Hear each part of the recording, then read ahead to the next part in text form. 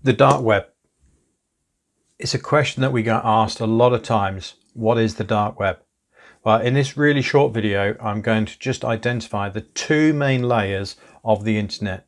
So the first layer is obviously the public internet. The second layer is the dark web. And using this diagram of an iceberg, you can clearly see that 20% of the iceberg is above water. That is the public internet.